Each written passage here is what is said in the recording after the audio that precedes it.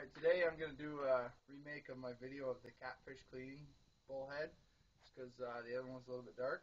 So anyways, what we're going to do here is we go and we bring the knife in a little bit of an angle, all the way back until you hit a bone. And you can't cut anymore.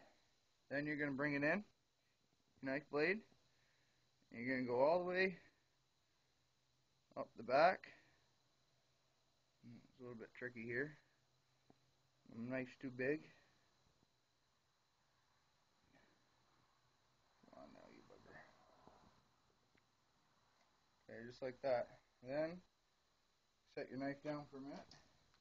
You're going to hold the catfish nice tight and snap. She goes pop.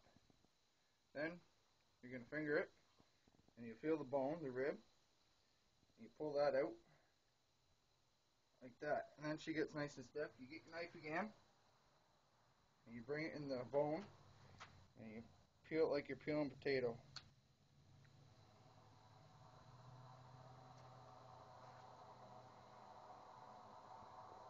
It's nice and stiff sometimes here.